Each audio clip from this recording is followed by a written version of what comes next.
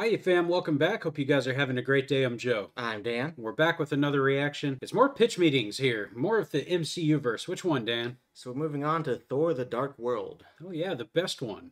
No. Well, let's go find out why, guys. I'm sure there's a reason it has a pitch meeting. Cheers to you, fam. Enjoy. So, you have a Thor sequel script for me? Yes, sir, I do. And you know how the first movie started with Odin narrating over a flashback of a big war between Asgardians and an evil race over some magical artifact? Oh, so you're gonna mix that up a bit, start it differently? No, I'm gonna do that again. Oh, you are! Okay. Except this time, instead of frost giants, it's dark elves, and the magical thing is called the Ether. Well, I guess that's slightly different from the first movie. Oh yeah, slightly different from the first movie's the name of the game here. No. Nice. Yeah, like we're gonna do that thing again where a major plot point involves Thor going against his dad's wishes to take on an enemy, but it's not the same enemy, so it's slightly different. Exactly. Amazing. So anyway, we're gonna meet up with Thor, and he's gonna be all sad and mopey. Oh, that's interesting. It's like, hey, what if Thor was less fun as a character? Right, so yeah, he's all bummed out because he misses Jane. But wait, wasn't he just on Earth for the Avengers movie? Yeah. If she's all he can think about, you'd think he would have reached out to her or something. Yeah, he was just so busy, you know, there was no time. He went out for shawarma. Yeah, just super busy. And didn't they only spend like a couple of days together several years ago? Yeah, but the bond they created is strong and eternal. What if Natalie Portman doesn't come back for another movie in the future? Well, we'll just have them break up. It's no big deal. Great. Yeah. So how does she get involved in this movie? fixes that. Well, we're gonna have her happen to be the one human on Earth to stumble upon a portal, which then happens to bring her right next to the ether, which happens to take over her body, which then makes her integral to the plot. Wow, that is a real stretch. Yeah, well, the thing is, I hear stretching is actually really good for you. That's a good point. Stretching is Not tight, that kind. especially when your muscles are feeling tight. Anyway, so because she kind of activated the ether, this dark elf Malekith wakes up from hypersleep. Oh, what's his deal? Well, there's this convergence thing happening where all the 9 realms align, so he wants to use the ether to plunge them all into darkness. Why? Because he's evil. Why is he evil? He's not very nice. How come, though? He's the bad guy. Oh, that's as deep good as enough. this goes. That's all you isn't it? need. Yeah, he's a big meanie, just a real bully. So who else is in the movie? Oh, well, Darcy the intern's gonna be in the movie again, and now she has an intern too. Why? Because he's like a sidekick. Isn't she already a sidekick? Yeah, so adding another one's like an extra layer of comedy. Is it? Maybe. I don't know how these things work. Fair enough. Anyway, so then the whole story's helped along by the fact that Heimdall is horrible at his job. What do you mean? Well, his whole thing is Jeez. that he sees everything and he's supposed to guard the Bifrost Bridge. Right. But he can't see Jane, so Thor has to go get her. Oh. And then he doesn't notice an obvious enemy sneaking past him. Damn. And he doesn't realize there's a giant invasion until it's too late. Wow, yeah, they should probably find someone else to do his job.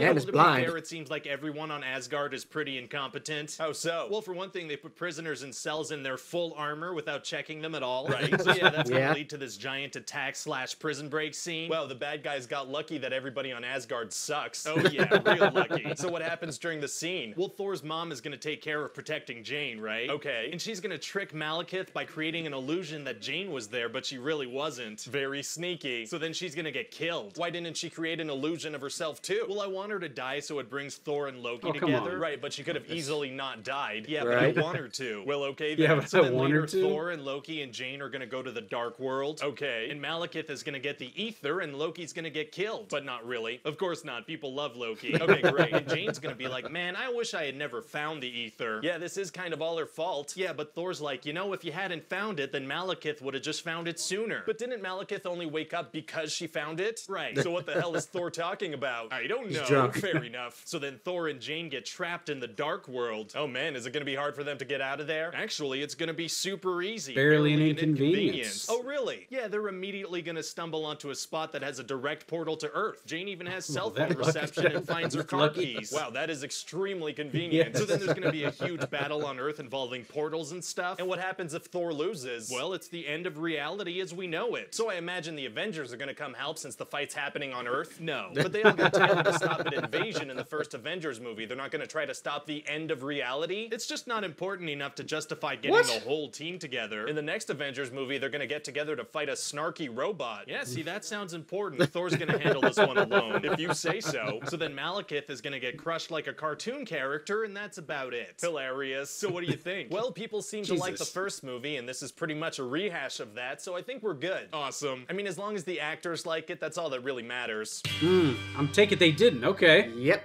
And I don't blame them. Who would have thought? Actors didn't like the thing that they were making. Mm. That doesn't sound right. No. Been a little while since we laughed all the way through a pitch meeting there. Right. Yeah, it was a pretty good one, actually. Well, that's how you know it was a terrible movie. Because Yeah, they had right. plenty to make fun Yeah, that's the rule, right, fam? Right. When the worse the movie, the better the pitch meeting. of. And that was a pretty good pitch meeting, so... Absolutely. That's how you know you had a good product there. They really did nail Heimdall to the wall on this one here. Right. He, like, those eyes weren't worth the shit in the end. Like, why do we keep you here? Anybody can pull that sword out of the device. We don't need you. Exactly. Don't they actually explore that later on? Anybody can do it, so they Like, I'm actually pretty do. sure in every one of these videos, something bad happens to him. Like, what are you doing, Heimdall?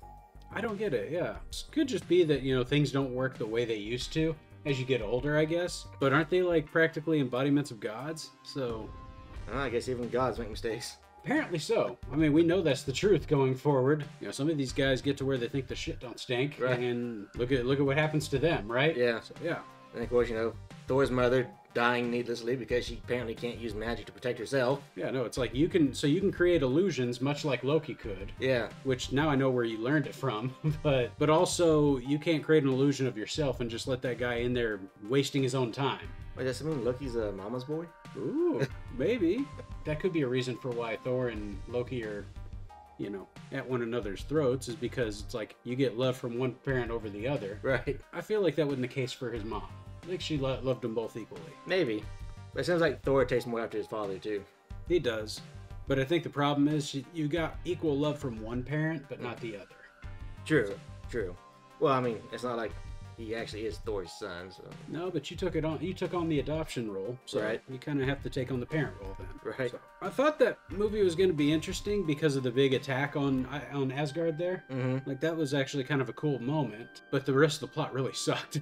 Yeah, it kind of... The Dark Elves were not the most interesting villains. I mean, unless they're going to be recurring villains, there was just no way to make them interesting. No, they practically got wiped out. Right. So be it. And then, of course, once again, no Avengers. Yeah, what is this deal here? It's like, I swear to you, the only reason that you don't see them in there is because they cost too damn much money. Well, I'm pretty sure that is the case behind the scenes. And inside the Marvel Universe, what's the reason? And like you said, this is an existential crisis. Like, you can't just not show up and save the day. Yeah, because the Dark Elves were wreaking some pretty serious havoc there. Right. You would have expected to see S.H.I.E.L.D. show up. Somebody. Right. Nobody. Yeah. It's like they never existed. Not one single person is supposed to be monitoring the Earth and keeping track of all the bad guys realized that there are aliens attacking the planet and did anything about it. Where were they attacking? London? Or something? I think so. Iron Man could have showed up for that easily. He showed up enough in the Avengers. Well, it's a major In thing. Germany, You gotta yeah. have somebody there. Or somebody that can show up quickly. Right. Not even like the magicians from Doctor Strange could have Yeah, 'cause portaled in. they have a place there in London. Yeah. Yeah. That should have been the first people to show up. Okay. There's holes all over the MCU, fam. It really is. Like, the Avengers just do what they want, apparently. Like, yeah, I don't feel like saving the day this week. Well, I mean, I guess if you see Thor out there, you're like, oh, he's got it. I wouldn't take that chance. I mean, he got scraped up a little, but he ended up having it. All right. So, of course, that's just how the plot was written, but still. Right. And, of course, all the prisoners have their armor. Like, yeah, that's what you do with your prisoners. You leave them with whatever they had, and you put them in the prison cells. I guess it's okay if they don't stand a chance to get out, but they clearly got out. Yeah. Easily. Yes. Live and learn, but, Asgard got destroyed. So, Yeah, they didn't have a chance to learn. No. But that's for another movie. Absolutely, guys. We don't know anything about that yet. And that's exactly where we're going to leave that. But as always, guys, if you're brand new, I hope you'll consider liking, subscribing, hitting the bells, checking us out on all those things up there. Like and subscribe again while you're at it. But as always, this is Cocktail Flicks. I'm Joe. I'm Dan. And we'll catch you on the flip side. Cheers to you, fam. Cheers to you, Dan. Cheers to you, Joe. Later, guys.